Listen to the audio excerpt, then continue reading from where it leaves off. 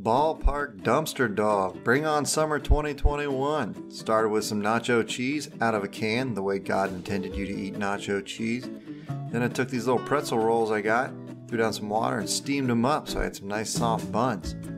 There goes my Ballpark Dogs. This is basically everything I would order at a concession stand at a baseball game in a hot dog. Some jalapenos. Always gotta have jalapenos when I'm doing nacho cheese. Ooh, I put some little marks in the hot dogs. Pretty impressive. These are fancy hot dogs.